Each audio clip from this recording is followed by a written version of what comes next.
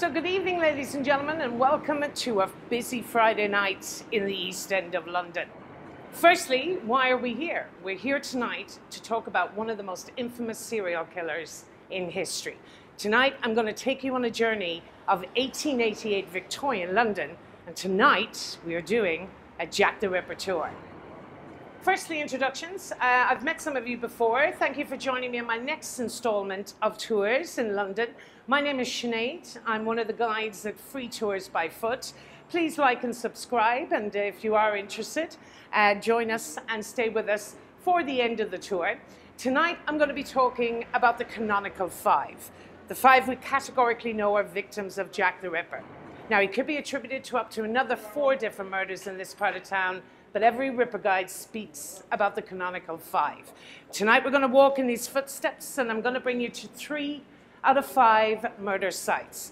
2 of those murder sites no longer exist today. London, of course, was extensively bombed during World War II, and the worst part of London to be hit was here in the East End. But wherever possible, what I will try to do is recreate the crime scenes for you by bringing you down some of the most beautiful 19th century streets in Britain. Now, it's an incredible story for so many particular reasons. Number 1, the mystery. You're joining me tonight, but if you're expecting me to tell you tonight who Jack the Ripper is, well, I'm terribly sorry. I certainly won't be able to tell you that. Criminologists, lecturers, Ripperologists, specialists from all over the world, including the FBI and the CIA, have been here investigating Jack the Ripper. Now, if they can't tell you who Jack the Ripper is, I certainly don't claim to be able to do so myself. But I can certainly tell you tonight who I'm pretty sure he is. We'll also speak tonight about the royal conspiracy, centering around Prince Albert Victor, Duke of Clarence and Avon, the grandson of Queen Victoria. Same succession to the throne in 1888 as Prince William is to this day. And it's a great story, and don't we all love a good royal conspiracy, folks? Now, the second reason this case is so historic, folks, make no mistake about the lust that exists for Jack the Ripper. Now, the area of the East End tonight will be exceptionally quiet, and that, of course, is because we're filming this during, well, the COVID pandemic. So that's a great advantage for us. But ordinarily, on a weekend, there will be thousands and thousands of people around here taking Jack the Ripper tours. That's a great advantage for us. As I say, we'll have all the murder sites to ourselves. But the lust that exists for Jack the Ripper today also existed in 1888. This case was the first tabloid sensation in history. 1 million newspapers a day were being printed about Jack the Ripper. The New York Times reported daily. The Sun newspaper here in London actually reported that Jack the Ripper was an escaped baboon from London Zoo. Nobody believed any human being was capable of such atrocity. But the final reason this case is so historic, the final murder of Jack the Ripper, is still described to this day by the FBI as one of the most complex crime scenes in history. It was also the very first forensic crime scene photograph in history. And that photograph we will include on the tour tonight. He mutilated Mary Jane Kelly beyond all recognition. The only way she could be identified was by the clothing she was wearing the night before. So tonight we're going to walk in his footsteps. We're going to describe his details and murders in details and visit 3 out of the 5 murder sites until we finally try and come together and decide if we can solve the history or the mystery of Jack the Ripper.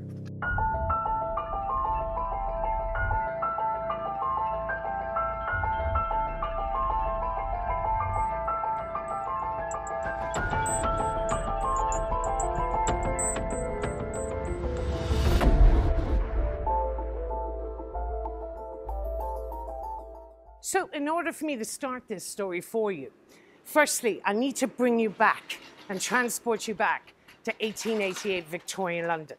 But more importantly, to the neighborhood we're heading into tonight, 1888 Whitechapel. So 1888 Victorian London. London was the richest, largest city in the world. It was the epicenter of what was known at the time as the British Empire, the largest empire the world had ever seen. Queen Victoria, of course, the reigning monarch, she reigned from 1837 to 1901. 63 years, 7 months, and 2 days on the throne. Now, Victoria, just for your own point of interest, not entirely relevant to the case, well, she held the title of longest reigning British monarch up until the 9th of September 2015, when, of course, on that date, she was surpassed by the present Queen, who has now become the longest reigning British monarch since 1066. So the Victorian era, folks, was everything you imagined it to be. Opulence, grandeur, and wealth. Ladies, we were in beautiful ball gowns and parasol umbrellas. Gentlemen, top hats and tails. Elegant horse-drawn carriages, dinner parties, balls, and mansions in the West End. What we know today, ladies and gents, is Westminster. Piccadilly Circus, Covent Garden, Leicester Square, Mayfair, Park Lane, and Belgravia. Not, I'm afraid, where we're headed tonight. In the richest, largest city in the world was Whitechapel, one of the worst third world slums known to humanity. Crime was rife, rape, burglary, sexual crime. Now, murder was not uncommon in this part of town, but it was the ferocious, barbaric nature of the ripping of the torso and the removing of organs of the Jack the Ripper case that gripped the world. In this part of town, you lived day to day. Nobody had a permanent address. Nobody had a fixed abode. Nobody had a mortgage or rent. Your accommodation, I use the term loosely, for the privilege of sleeping on 6-inch horsehair mattresses infested with all types of urine, scabies, lice, and feces, in sometimes overcrowded rooms of up to 24 other people, you were charged 4p for the night. You had to earn that 4p for that roof over your head. The alternative was you slept on the cold, violent streets of Whitechapel. Later on, I'll be showing you an example of what was known as a workhouse, where accommodation was free, but I can assure you, it came with a very large price. So 4p, your day-to-day requirement for that roof over your head. Now, gentlemen, you had some chance of survival. London, a very busy, rich industrial port. You would queue on the docks for 16 hours of hard days' manual labor. And whatever money you earned, you would make it stretch for the week for the basic human rights of survival: food, accommodation, and clothing. The area was littered with breweries, tanners, and slaughterhouses. The predominant employer for men in Whitechapel in 1888 Victorian London were butchers or slaughterhouses, making it 90% likely that most men at one time would have worked with a knife. So gentlemen, some chance of survival. Ladies, we had none at all. If we didn't get a bit of part-time work, cleaning house or doing sewing repair in the richer part of town, and we had sold everything we owned to survive, we were only left with one thing left to sell: ourselves. It is estimated there was up to 1,200 prostitutes working in the Whitechapel in 1888. The youngest prostitute on record, 6 years of age. Tragic life ensued for these girls. The devil had taken them from the street to the doss house and the street and back again. But it may have been the worst of times, but as in A Tale of Two Cities by Charles Dickens, it could also be the best of times. This area was full of cockney wit and charm, alehouses, pubs, and taverns. Homegrown gin, the drink of choice, the cheapest to make, the quickest to get drunk on. And I'm not talking about a nice little Bombay Sapphire martini here, ladies and gents. I'm talking about a pint of homegrown gin. This was the type of gin they brewed in bathtubs in their back courtyards. It was so potent, it would strip the paint off the bathtubs. Can you imagine what it did to these girls' faces, insides, and livers? Gin in 1888 Victorian London was widely regarded to be a method of contraception. I think we'll all agree it has the reverse effect nowadays. Not surprising, all 5 of Jack the Ripper's victims were prostitutes. All 5 were chronic alcoholics. Typical day for these girls. They take to the streets, they earn their 4p, into the pub, pint of gin, back out on the streets, this endless vicious cycle of the joy of the alcohol. So by the end of the night, they may be left with a decision to make. I have 4p left. Am I spending it on gin or on my accommodation? What do you think won out? Gin, of course, at all times. So it wasn't uncommon to find prostitutes in drunken stupors all over the streets of Whitechapel. No street lighting in 1888. So every corner you took, a dark, dangerous, violent atmosphere. Our story begins on the 31st of August, 1888. The Autumn of Terror is about to begin in the first of the canonical five, Mary Ann Nichols. Now, Mary Ann started out reasonably well. Married at 15, which was commonplace in Victorian times, but at 29, as a result of what was said on the police report, her excessive drinking and her immoral behavior, the marriage crumbled and fell apart. No spousal support coming in and no options. She is doing what she knows how to do best. She is working the streets of Whitechapel. Ladies and gentlemen, she's drinking in this very building here. Now, Erin, my cameraman, will just show you over here. If the keen observer, if you see on the top of this building, you will see the old Victorian pub sign. This was the Frying Pan Pub on Brick Lane. She's drinking in here on the 31st of August in 1888. She leaves the pub and she heads down this very street, Thrall Street, to our regular accommodation, which would be situated roughly where we were, just by that tree, without the 4p for her stay. She knocks on the door, landlord turns her away. Not tonight, Mary, no pay, no stay. Now, he wasn't being unreasonable. She owed him a lot of money in back rent. But she's not too concerned because she's wearing this beautiful new bonnet. She's treated herself. A beautiful new bonnet with a black velvet trim. She says to him, "Not to worry, sir, I will return. Look at my jolly new bonnet." She leaves the building. She heads about 20 minutes up the street to the Whitechapel High Street, and she's spotted by her best friend, Emily Holland. She is drunk out of her mind. She can barely stand. Emily tries to convince her to return to the accommodation. She even offers to pay her 4p. Again, she's having none of it. She said, "I've had my DOS money 3 times tonight. I've drunk it. Won't take me long to earn the 4th. Go back. I'll see you back there." 3:40 a.m. 2 chaps by the name of Charles Cross and Robert Paul are heading to the river. They're stable hands at Pickford's stable yard. In the pitch dark, out of the corner of his eye, Charles Cross spots something. What he said in the police report, he assumed was a tarpaulin or a bundle of clothes or something he could sell. He gets excited. Of course he does. He runs over. And of course he heads over and it's the body of a woman. Now she's lying on her back. Her legs are spread. Her skirt has been lifted above her neck. Now he doesn't know if she's drunk, dead, alive, sober breathing, or if she's been sexually assaulted. But I can assure you, he ain't hanging around to find out. He's terrified a policeman would arrive on the scene and he himself would be incriminated in some form of crime as to do with this woman. So instead, the gentlemen make a split decision to leave the crime scene and head towards the docks and alert the nearest policeman they see en route. And how right he was, because 2 minutes later comes P.C. Neal. He sees her. He kicks her. "Move on. You can't sleep here. On you go." But of course she doesn't move. So to protect her decency, he removes the skirt from around her neck.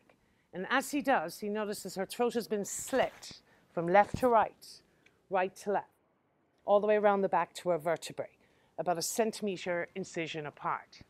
He immediately calls for assistance and Metropolitan Police arrive on the scene. Her body remains in that position for 3 hours, while the Metropolitan Police take sketches of the crime scene. Dr. Llewellyn arrives on the scene. He declares life extinct. But he also remarks about something rather curious. There's a distinct lack of blood at the crime scene for such a traumatic neck injury. This puzzles him. Her body is removed. It is taken back to Whitechapel Workhouse mortuary. And a bucket of water, ladies and gents, thrown all over the evidence. No forensic science in 1888. It's in its infancy, but they're certainly not using it as of yet in either police department in London, of which there are 2. The City of London Police and the Metropolitan Police. I will elaborate further later on the tour. The Metropolitan Police, he's beginning his post-mortem examination. And as he does, he's removing her clothing. And he notices she's wearing 9 layers of clothing. Now remember I told you folks, prostitutes had no permanent address. So everything they own, they carried on their person. She's wearing her entire wardrobe. And this explains the blood.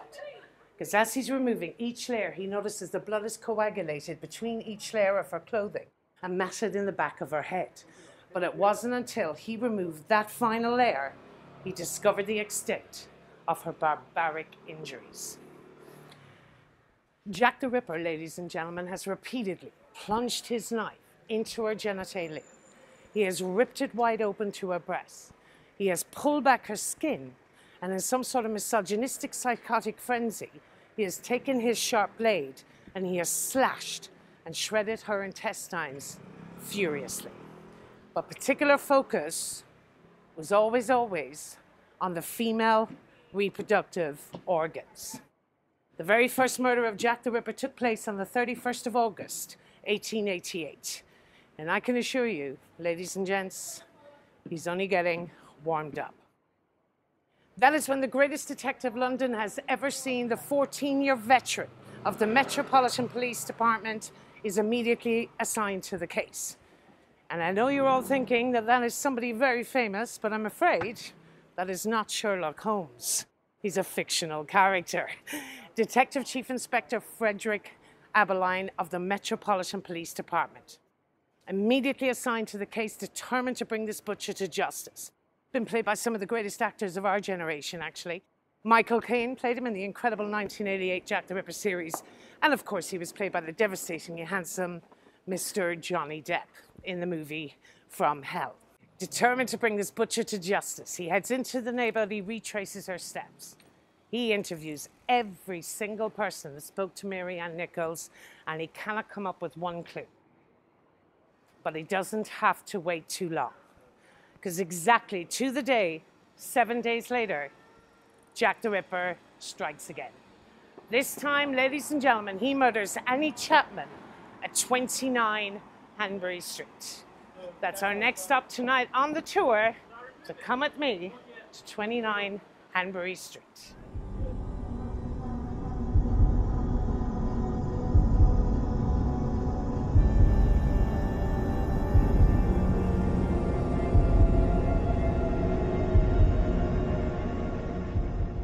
So, of course, on our way to the murder site of Annie Chapman, just a brief mention, of course, on the importance of this is the incredible Brick Lane, home to the Asian community here in London. And Brick Lane, of course, in order to get to Annie Chapman's murder site, we've got to pass 50 delicious Indian restaurants. A great place to eat when you're here in London. Now, Annie Chapman. Annie Chapman was the eldest of Jack the Ripper's victims. She was 48 years of age. Annie was a tough old broad.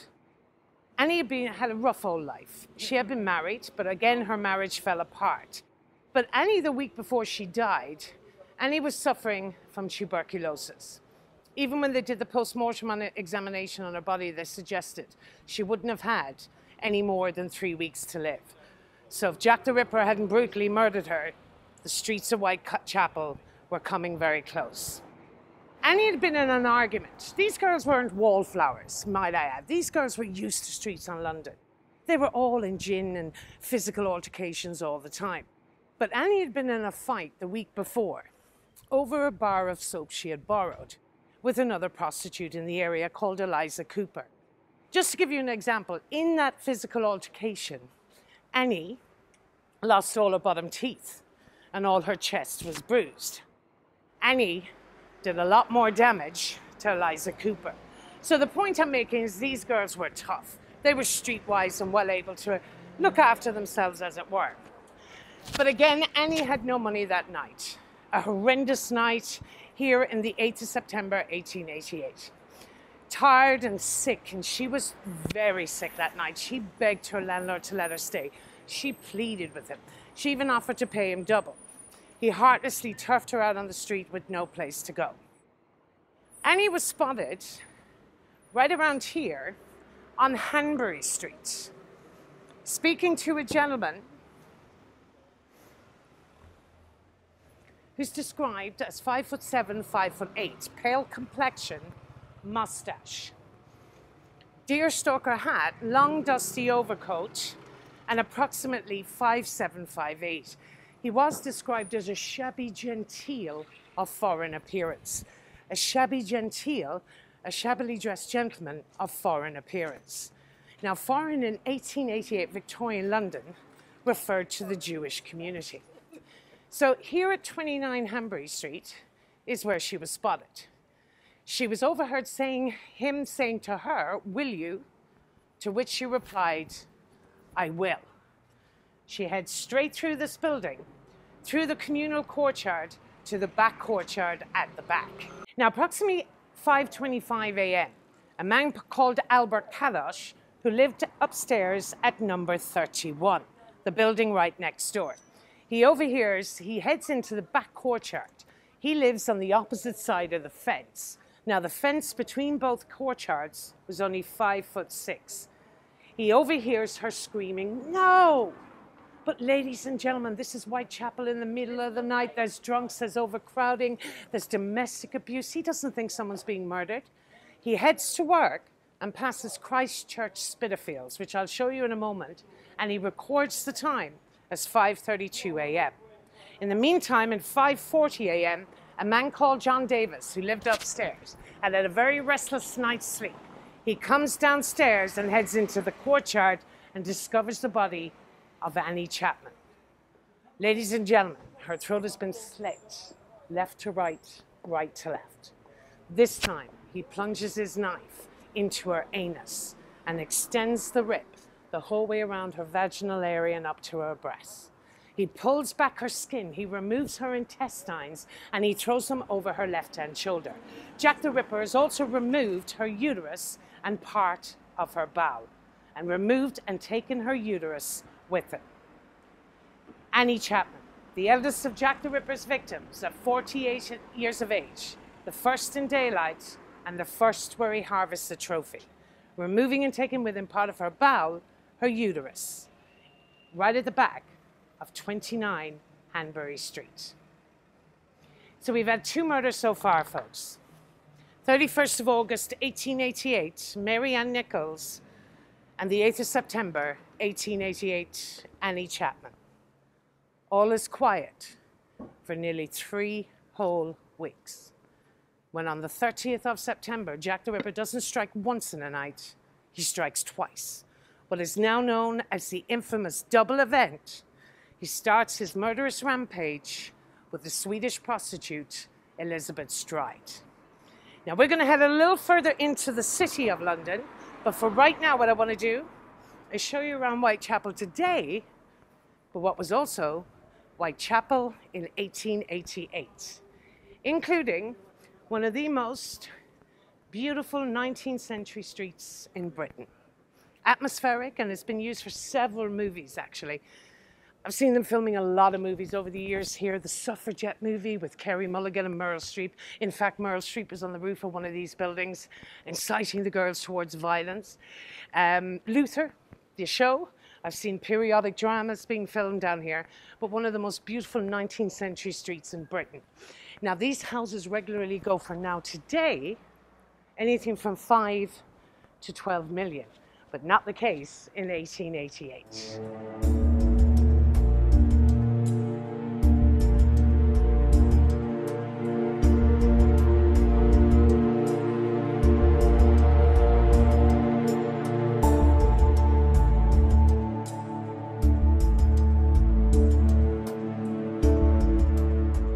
So not only are we standing in one of the most beautiful 19th century streets in Britain, we were also standing in one of the most multiculturally diverse neighbourhoods in the entire of London. And it's important to note that mass migration occurred here. Over 2,000 years ago it began. Very shortly we'll be heading into the boundaries of what is called the City of London. The City of London was established by the Romans 2,000 years ago. And if you're interested in more about the City of London, of course, please like and subscribe, and we will give you a link towards the City of London tour, where I bring you through the nooks and crannies of the 2,000-year-old ancient city. But the Romans were the first to arrive, establishing the City of London, and they built a huge Roman wall around that city. The next wave of migration came in the 1700s, and that, of course, was the French Huguenots. And the French Huguenots came here fleeing persecution in Catholic France, a safe haven here in Protestant England. They brought with them the silk weaving industry, an incredible industry, but of course with the opening of the ports and the Industrial Revolution and the expansion of the ports, cheaper textiles became more freely available from Asia, and that's when the Huguenots left. But even to this day, you'll see the influence of the Huguenots in the French-style Huguenot architecture of this street. Even the name of the street, as you'll see yourself, Fournier Street.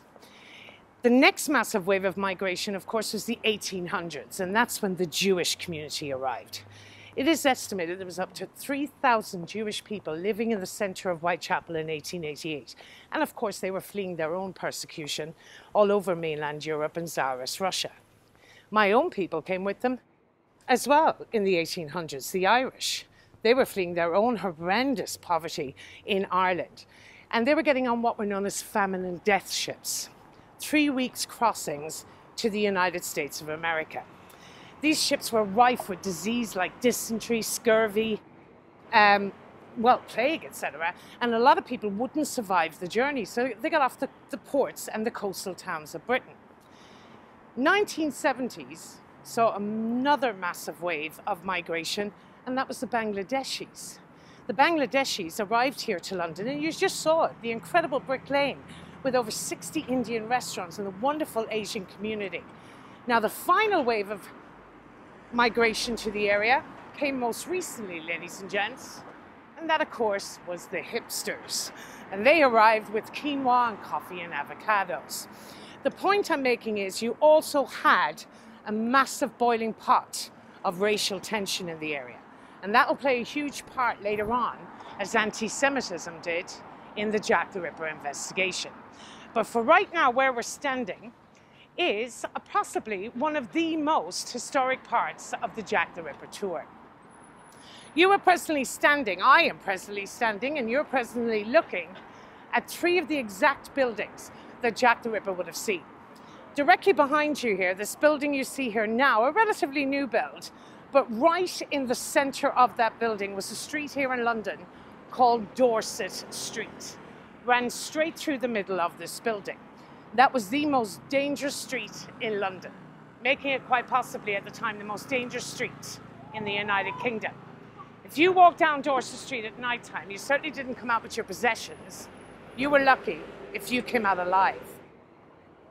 That was the address, ladies and gents, of the final victim of Jack the Ripper, Mary Jane Kelly. She lived at 13 Miller's Court on Dorset Street. So what fascinates me is when Jack the Ripper walked out of that crime scene that morning, after mutilating her beyond all recognition, he would have seen the exact same 3 buildings we are standing under right now. Jack the Ripper would have seen Christchurch Spitalfields, this wonderful Nicholas Hawkmore church. There's been a church on this site since 1700s. That is how the people of Whitechapel told the time, including Albert Kadash on his way to work after hearing Annie Chapman screaming no. He would have seen Spitalfields Market right behind you, ladies and gentlemen. There's been a market on this site since the reign of King Charles II, the 1600s. That particular building was opened in 1887 by Queen Victoria, 1 year before the Jack the Ripper murders. And more importantly, and the most integral part of this investigation, the 10 Bells pub. It's not, well, reputedly, it wouldn't have been uncommon for all 5 of Jack the Ripper's victims, most likely would have drank in the pub. All these girls lived together locally, would have drank in the same haunts along the way. So it wouldn't have been uncommon for these girls, quite possibly, to have known each other. But more importantly, Mary Jane Kelly, the final victim of Jack the Ripper, was drinking in that pub the night she was brutally murdered right underneath this building here. When you're here in person yourself, there is no better place to further your Jack the Ripper experience. Walking in there is like transporting you back in time with the exact same interior as it had in 1888. Can't guarantee you'll get 2 pound pints of gin anymore, but alas, worth a visit when you're here. So we're going to take the tour on next. I want to show you an example of a workhouse, but you don't want to miss. Very shortly, we're coming up on the most infamous night in Jack the Ripper history, the infamous double event.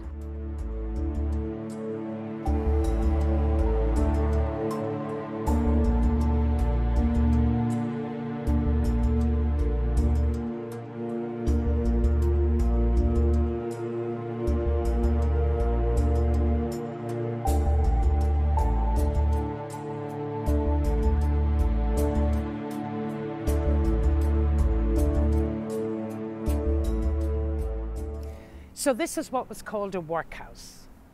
And this was the end of the road. You had no place else to go. Remember I told you about the people with the potential to earn 4 pence? Well, what about the people with no earning potential? And they were there in their thousands. You had orphan children on these streets, abandoned by parents who couldn't afford to feed them, living in pickpocketing gangs with no place to go. Where do they go? You shove them in here. Go ahead, you're fine. What about the elderly that survived the lifespan? They can't turn a trick. They can't do 16 hours of hard days manual labour. Where did they go? They were shoved in here. Or more dangerously, what about the mentally ill?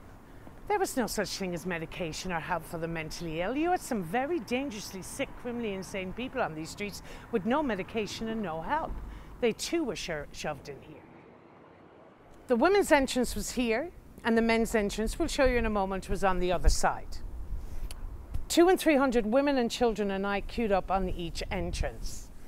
If the beds were gone, you were offered a rope that was tied around your waist and attached to the wall, and you slept hanging on, where we believe the term hangers on came from. If the beds were gone, rats and mice ran freely, insects up the wall, disease was rife. Women and children all crammed into the same area. You were offered a bowl of gruel and a piece of bread so rock hard it had to be soaked in boiling water in order for you to even take a bite. And for the privilege of this 5-star accommodation, you had 16 hours of hard days manual labour, breaking rock and picking rope, and something to do with the sorting of matches. But if I can turn any positives from all these negatives, remember I told you about the publicity. People all over the world, folks, were reading about Jack the Ripper. The New York Times reported daily. The Sun newspaper here in London, again, as I mentioned earlier on, reported that Jack the Ripper was an escaped baboon. But more importantly, 1 million newspapers a day were being printed about Jack the Ripper. People started to take notice. They started to question why in the richest, largest city in the world were there people living in these conditions. Massive social reform came about as a result of the deaths of these girls. So I genuinely like you to think these girls didn't die in vain. They changed the course of history for the better for future generations. The Barnardo's Children's Trust came in. They picked up children off the streets to send them to Australia and New Zealand for better lives. The Church of England, the Catholic Church, the Samaritans all got involved. So if you can turn any positive, that was one good thing to come from these murders. But right now we're going to head into the City of London. Because right now we're going to walk down, because I want to start what was the most infamous 2 murders in the Jack the Ripper investigation. This was the double event. But if we have any Harry Potter fans on the tour, now this is quite controversial. I get a lot of criticism about this from Harry Potter guides. 50% say this is based on the area I'm about to tell you, and 50% say it's not. But as far as I'm concerned, not a huge Harry Potter fan, I'm afraid. I don't know much about him, not that I'm a fan, but if you are interested in Harry Potter, see our expert guide. He did his Harry Potter tour here with free tours. Apparently, they say this was the inspiration for Diagon Alley in the Harry Potter movies.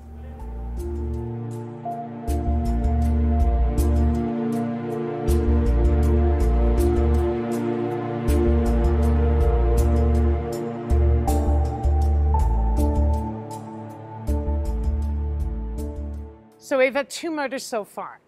31st of August, 1888, and the 8th of September, 1888. All is quiet for nearly 3 whole weeks. When on the 30th of September, Jack the Ripper doesn't strike once in a night, he strikes twice. In what is now known as the infamous double event, in under 45 minutes, he has brutally murdered 2 girls in the East End. The significant part about this investigation, however, is there are 2 police forces in London that still exist to this day. The City of London Police and the Metropolitan Police. The City of London are responsible for the City of London, the ancient City of London, which is only 1.1 square mile. The Metropolitan Police are responsible for the 31 boroughs outside. The significant part of this investigation is we are very shortly entering into the City of London. And the way we know this is right now, I I'm in the Metropolitan Police Department district. But these pillars, these red, white, and black, and just a simple step right through here, I am now in the City of London precinct. Very significant later on, and I'll get further into detail with that coming up shortly. But for right now, I want to talk about Elizabeth Stride. Not the exact murder site of Elizabeth Stride. Elizabeth Stride was murdered in the Metropolitan District. But I'll improvise right now. Elizabeth Stride. The only non-English victim of Jack the Ripper came from Gothenburg in Sweden. Moved here at 22. She married a local chap named John Stride. They were reasonably happy, had a coffee shop, but of course he dies suddenly at a very young age. And like everything else, she's left with nothing, no capital, no gains. She is working the streets in Whitechapel, but she's what we'd call an unfortunate. She had a lot of part-time work, so she very rarely worked the streets, but for whatever reason that night, it's a Saturday night, she is working. Particularly nasty London night. Gale force winds, hail, rain, a horrendous evening. The key to this story is a Russian Jewish man named Louis Dean-Schutz. He had a pub. The pub was called the International Workmen's Educational Club. He ran the pub with his wife. He lived above the pub with his wife, but on the weekends, he sold costume jewellery at market stalls all around London. He's returning that night on his horse and cart. Now picture the scenario. The pub is on the right, and between two buildings, there's a stable, there's a laneway back to the stables behind the pub called Duffield's Yard. He heads in with his horse on a loose rein. Halfway through, all of a sudden, the horse just stops, suddenly in its tracks. Louis Dean-Schutz is puzzled. The horse has made this journey a million times before. So in the pitch dark, he descends the carriage. And using his whip, he feels around for an obstruction. And of course, he feels a large mass or bundle. So he bends down and strikes a match. Immediately in the gusty conditions, that match blows out, but not before he discovers there's a body of a woman in the alleyway. He said on the police report he thought it was his wife in a drunken stupor, as he had picked her up from there, drunk on gin, so many times before. So still thinking he's dealing with his wife, he leaves the alleyway. He heads into the pub to retrieve his oil lantern to come back and pick up his drunk wife. He walks into the pub, and the first person he sees, his wife.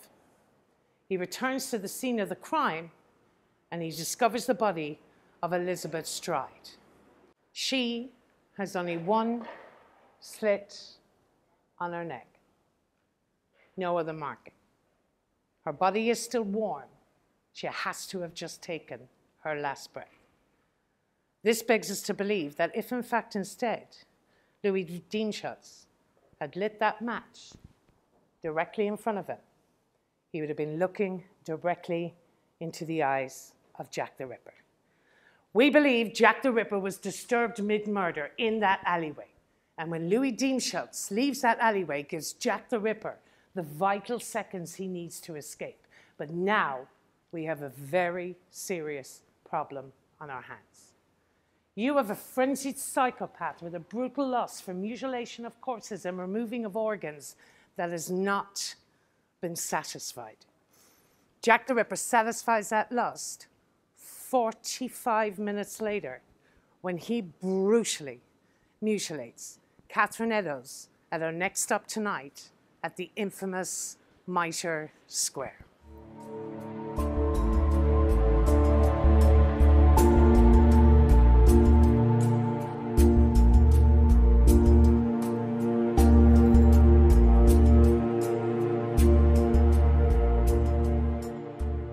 It was virtually impossible to catch a killer in 1888.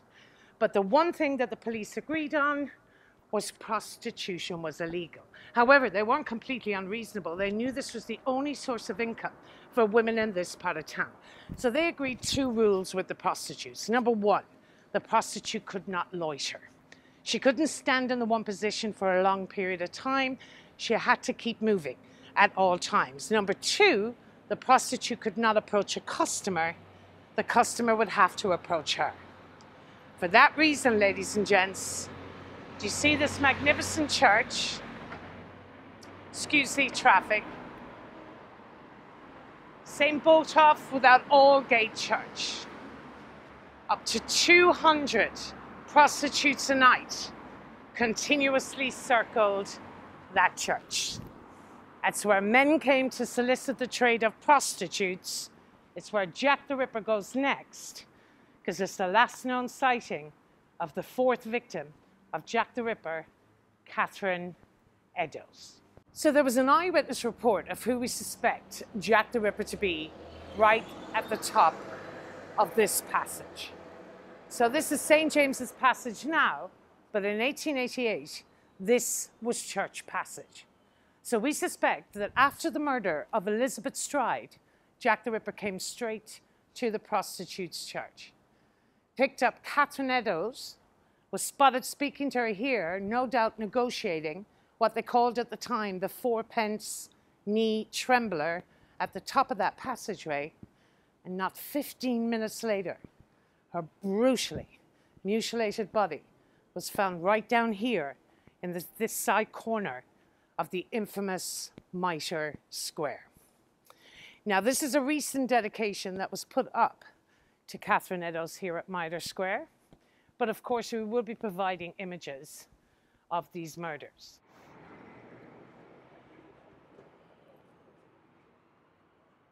So this is the infamous Mitre Square. Now, Mitre Square in 1888, Victorian London, was warehouses full of valuable goods. In a neighbourhood full of scavengers and thieves, this square required police presence every 15 minutes. The police officer on duty that evening, if he wasn't through here on the 15 minutes, every 15 minutes, he was regularly spot checked by his chief inspector. He would be fired on the spot. That police officer that evening was PC Edmund Watkins. He had been around here at 1:30 a.m., shining his torch in every corner with nothing to report. There's an eyewitness report of who we suspect Jack the Ripper to be, speaking to Catherine Eddowes at the top of that passageway at 1:35 a.m. Now, we all have this kind of a Hollywood idea, folks, of what we suspect Jack the Ripper looked like. And it's due in part down to the 1929 iconic image of Alfred Hitchcock. Let me see if I get this right. 6'2", long black flowing cape, deerstalker hat like Sherlock Holmes, cane, and fog are always around the ankles. Love that bit, the fog around the ankles. Not the case. Again, this gentleman was described as 5'7", 5'8", late 20s, early 30s, pale complexion, mustache, stocky build, not fat, more stocky and chubby. He was wearing a peak cap, a red neckerchief around his neck, and an oversized salt and pepper coat, grey and white coat, overall giving the appearance of an international sailor. He was spotted speaking to Catherine Eddowes at 1:35 a.m. PC Watkins had been around here at 1:30 a.m. And when PC Watkins returned to Mitre Square at 1:45 a.m., he would have found the brutally mutilated body of Catherine Eddowes right behind these gates here. Jack the Ripper has taken his barbaric fury out on Catherine Eddowes. He starts again with her neck, left to right, right to left. This time, he removes 2 triangular pieces of flesh from her cheeks, the top of her nose, the tips of her ears. He plunges his knife into her genitalia, extending his rip above her breasts. He pulls back her skin, he removes her entrails, and throws them over the left-hand shoulder. Jack the Ripper is removed and taken with him part of her bowel, and this time, Jack the Ripper has removed and taken with him, my apologies, he's taken part of her uterus, and this time he's removed and taken with him her kidney. Now, we all have some sort of a reasonable idea as to where our kidney is located, right in our lower backs. But when Dr. Baxter Phillips examined her body, he noticed that Jack the Ripper has done this in an estimated 12 to 15 minutes in the pitch dark, with police presence every 15 minutes in public around here without damaging any other internal organ in the process. Dr. Baxter Phillips was the very first doctor to suggest that Jack the Ripper had to have some surgical or anatomical knowledge. However, These streets are alive in 1888 Victorian London at night time. There is mass overcrowding, people everywhere on the streets. And you have now a psychotic murderer covered in blood. He has to be. He's murdered twice in under 5 minutes. He's covered in blood. He's carrying a kidney. You see a man coming towards you in the middle of Whitechapel at night time covered in blood. Would you find that unusual? Some would say immediately yes, but not the case. Not if you were a butcher. Butchers came home covered in blood every night of the week in Whitechapel, folks. There was even buckets of water around the corner of the streets so men could wash their hands of animal blood. Also, did you know the anatomy of a pig is very similar to the anatomy of a human being? Was Jack the Ripper a butcher? Could Jack the Ripper have been a barber? You've all heard of the demon barber of Sweeney Todd on Fleet Street, a fictional character. But barbers in 1888 Victorian London were members of the Surgical Guild. They were legally allowed to perform minor surgical procedures. There was no money for NHS or for surgery. Gentlemen, you needed your mustache trim and your appendix out. Hey, hey, 2 for 1 at the barbers. Okay, slight exaggeration. He could remove your wisdom teeth. He could stitch you up after a bar fight. An anaesthetic, ladies and gents, in 1888 Victorian London was a shot of whiskey. So I say they should come to Ireland. We're ready for surgery all the time. Was Jack the Ripper a barber? We don't know, but what we do know is exactly where Jack the Ripper went next. And there's very few clues in the Jack the Ripper investigation, but 1 hour later, PC Alfred Long of the Metropolitan Police Department on his beat was passing the Wentworth Model dwelling building on Goulston Street. As he was passing, he discovered a triangular bloodied piece of Catherine Eddowes' apron. Written in red chalk up on the wall above that piece of apron were "The Jews are the men who will not be blamed for nothing," spelt J-U-W-E-S. The Jews are the men who will not be blamed for nothing. Not a hell of a whole lot I can tell you about it, I'm afraid, because there's nothing that anybody knows. It's known as the famous non-clue. But we're going to discuss it, and we'll discuss the conspiracy surrounding it. So effectively, right now, ladies and gents, we are walking the exact footsteps of Jack the Ripper.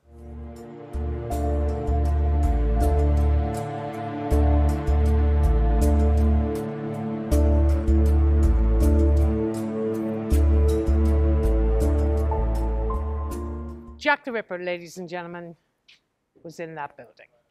This is the Wentworth Model dwelling building on Goulston Street. The reason we know this is PC Alfred Long of the Metropolitan Police Department was walking right past this main entrance, which should have been wide open. And he found a triangular piece of bloodied apron of Catherine Eddowes on the floor. Written in red chalk above that piece of apron up on the wall were "The Jews are the men who will not be blamed for nothing," spelt J-U-W-E-S. The Jews are the men who will not be blamed for nothing. Detective Chief Inspector Aberline and Commissioner Charles Warren of the Metropolitan Police Department, the Commissioner, arrived to the crime scene. And when Commissioner Charles Warren, upon inspection of the Jews of the men who will not be blamed for nothing, immediately instructed the Jews of the men be rubbed off the wall. In modern day terms, ladies and gentlemen, that is what you would call tampering with evidence. Why did he do it? Some people say he suggested he didn't want any more anti-Semitic writing in the neighborhood. This area was predominantly Jewish. That building was a Jewish tenement. Petticoat Lane Market an hour later would have been set up along here, predominantly Jewish vendors at the market. And he was afraid of any more anti-Semitic writing. Tensions were so high in the neighborhood at the time. But the people wouldn't accept it. People were furious. He actually lost his job 3 weeks later. They said it was a cover-up. The City of London police are now involved in the investigation. They haven't even had a chance to photograph it or take some evidence of it. But what does it all mean? What is it all about? I mean, frankly, we have no categorical proof that Jack the Ripper even wrote this. But there's been several conspiracy theories over the years. Some suggest that Jack the Ripper was illiterate. Was he illiterate with the wrong spelling? Or was Jack the Ripper directly translating from his own language into English? There's no double negative. Grammatically, that sentence is constructed all wrong. There is no double negative in an English language sentence. But there are double negatives in Yiddish. And there are double negatives in Polish. Some would even suggest that it was a Freemason reference. What we do know is Jack the Ripper was in this building. Now, when the FBI profiled Jack the Ripper, they suggested that Jack the Ripper would have lived in the locality. There was no way he could have negotiated the streets of London so quickly in the pitch dark without knowing exactly where he was going. Did Jack the Ripper live in this building? We know he swiped the blade of his knife, and we also know he wiped his hands on that piece of apron. So effectively, all we can positively tell you was he came to this building.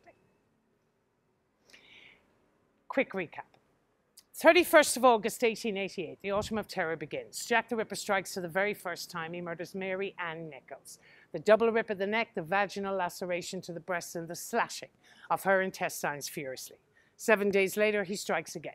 He murders Annie Chapman, the eldest of his victims, at 48 years of age, the first in daylight, her body discovered at 5:40, and the first where he harvests a trophy, removing and taking with him part of her bowel, her uterus, and also leaving her personal effects in front of her. 3 weeks later, not another until the double event. Elizabeth's stride, we suspect, interrupted, and 45 minutes later, the brutal mutilation of Catherine Eddowes at Mitre Square. Not one more word from Jack the Ripper for nearly 6 whole weeks. 9th of November, traditionally here in London, folks, is Lord Mayor's Day. The new Lord Mayor of London, a ceremonial post, is paraded past the wonderful buildings in the city. St. Paul's Cathedral has his own ceremonial parade. All the kings, the queens, horses, and all the king's men will arrive. The lords, the ladies, the higher upper echelon members of society will be invited. Doesn't affect the people of Whitechapel. They're not invited to Lord Mayor's Day, but it's a great excuse to have a party. They've had enough, folks. Their whole world is upside down, as if their day-to-day wasn't hard enough. Every single day they lived in paralyzing fear of Jack the Ripper. They didn't know who he was going to strike next. Every corner they took, they knew he'd be there.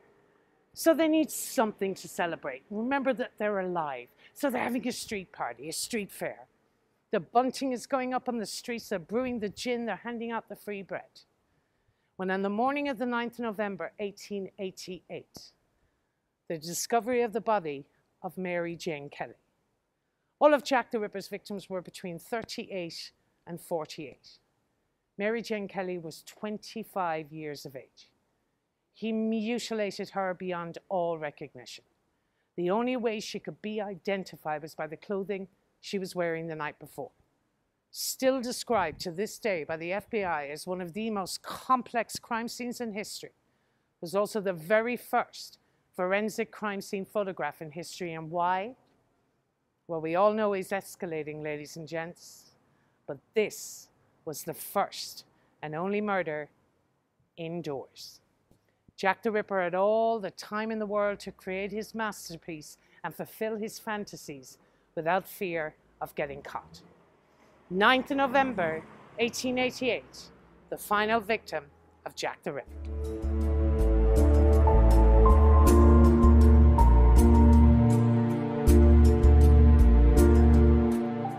Mary Jane Kelly. Now, Mary Jane Kelly, the final victim of Jack the Ripper, was an Irish girl from County Limerick. She had a boyfriend. His name was Joseph Barnett. They were on one week, they were off the next. They had a rather tumultuous relationship. He occasionally shared the accommodation with her at 13 Miller's Court.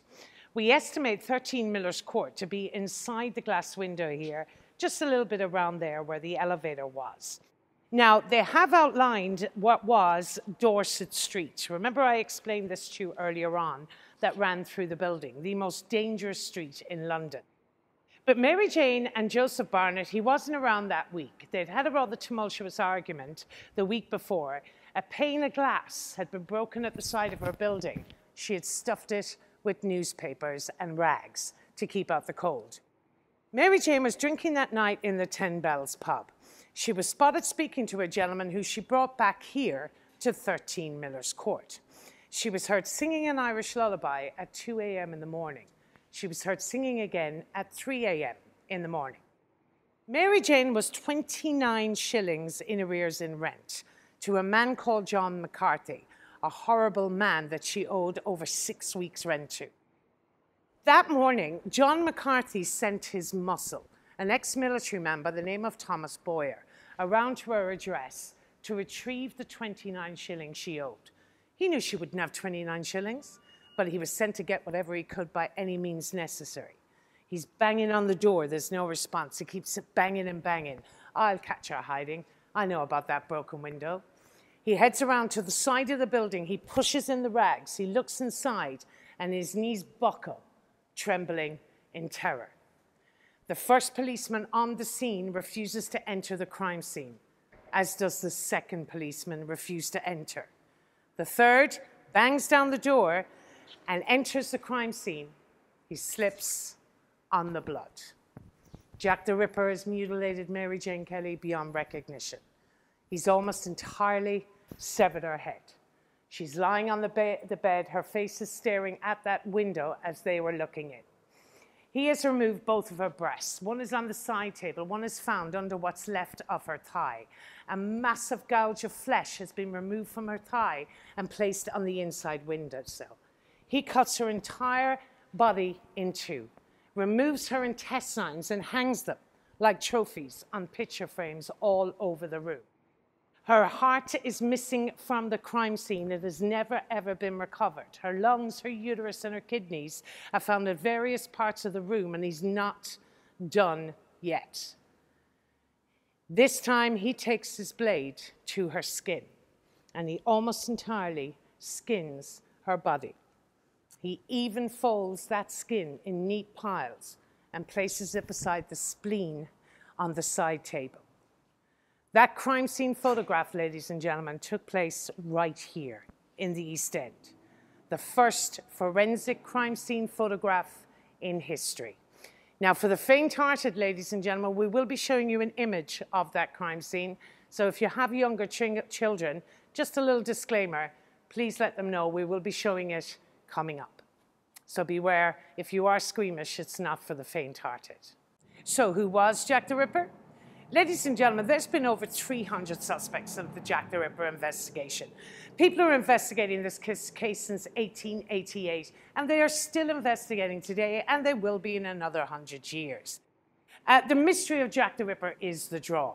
Let's talk about a few of the suspects, and of course I have my own opinion. I am not a Ripperologist. These are all speculations on my part, as they are on everybody else's.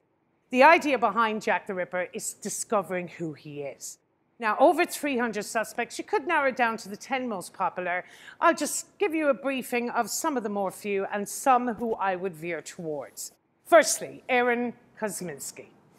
Polish, paranoid, schizophrenic ex-butcher. Lived in Whitechapel, fits the physical description of Jack the Ripper. He's in the top 3 of every Ripperologist in the world. Spent most of his life after the Jack the Ripper investigations in an asylum. Had been arrested for a sexual assault against his own sister. He will always be on the lips of every Ripperologist, Aaron Kosminski. Montague Jewett, ex-school teacher, ex-banker, ex-barrister. Lived in Whitechapel, again fit the physical and description of Jack the Ripper. His own family swore he was Jack the Ripper. He committed suicide not long after the Ripper murders, was found floating on the River Thames. He's also on the list. Walter Sickert. The very famous crime author, Patricia Cornwell, is obsessed with Walter Sickert. She's invested £2 million of her own money in this investigation. She's convinced it's Walter Sickert. An impressionist artist who lived in both Camden and Whitechapel, was known for his depiction of violent scenes against women in art, in particular one which was very similar to the crime scene of Mary Jane Kelly. He comes up a lot, but he's also coming up in the Royal Conspiracy. Now, the Royal Conspiracy centres around Prince Albert Victor, Duke of Clarence and Avon, the grandson of Queen Victoria. Same succession to the throne in 1888 as Prince William is to this day. And he loved his prostitutes, and more importantly, he loved the brothels here in Whitechapel.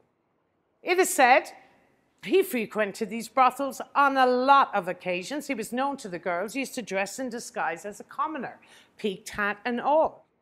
Queen Victoria finds out about his extracurricular activities. She is furious. She sends him back down here to work as an apprentice artist under Walter Sickert.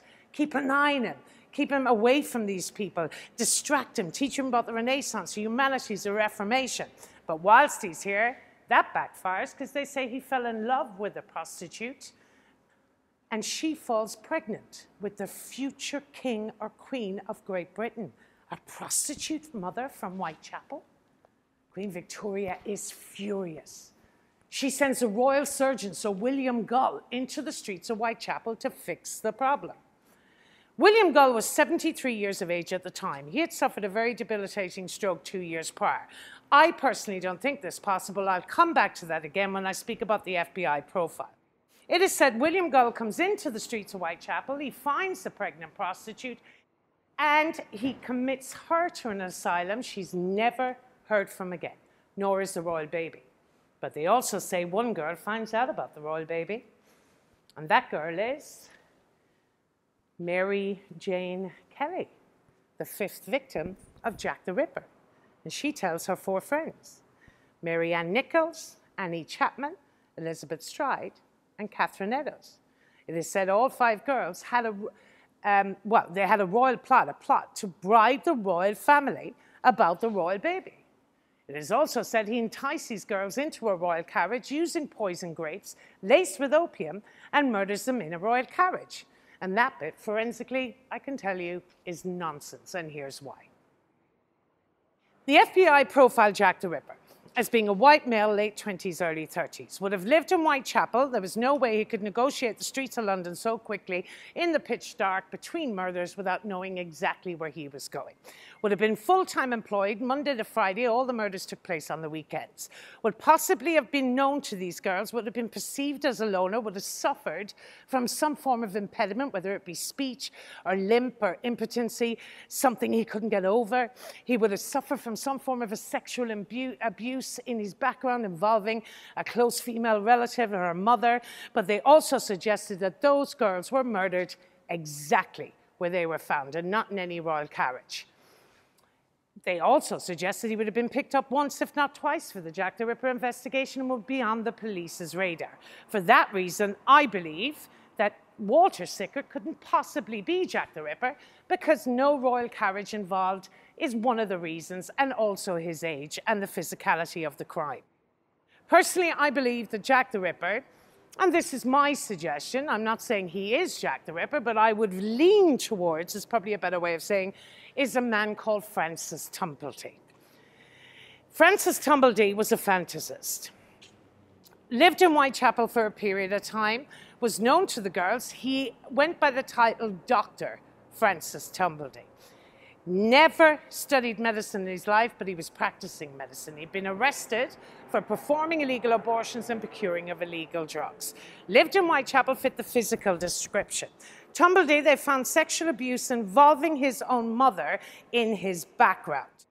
The problem with Tumblety was he was arrested 2 nights before the murder of Mary Jane Kelly in Liverpool, but what were known at the time as gross indecency acts. They translate today as homosexual acts. Now, he doesn't fit the profile because a homosexual serial killer is more inclined to kill men and not women. However, years later, they found a wife. He had been married for a short period of time. And they had found out that his marriage had fallen apart as a result of him using prostitutes. The morning that Mary Jane Kelly's body was found, the Metropolitan Police immediately issued a warrant for Tumblety's arrest. They were desperate to talk to Tumblety. That day, he fled the country. And he left on that very day.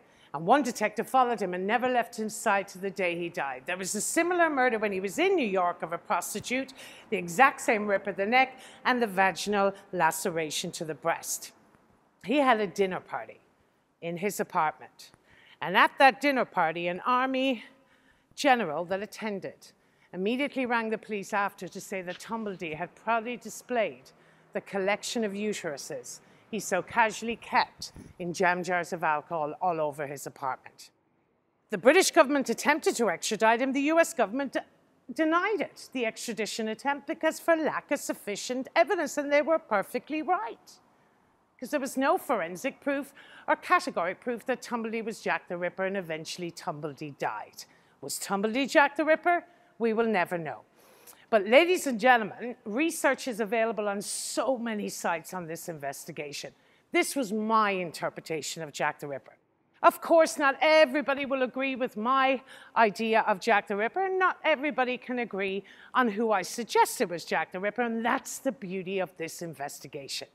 Please comment, ladies and gentlemen, share any questions you may have with us, and we'll attempt to answer them.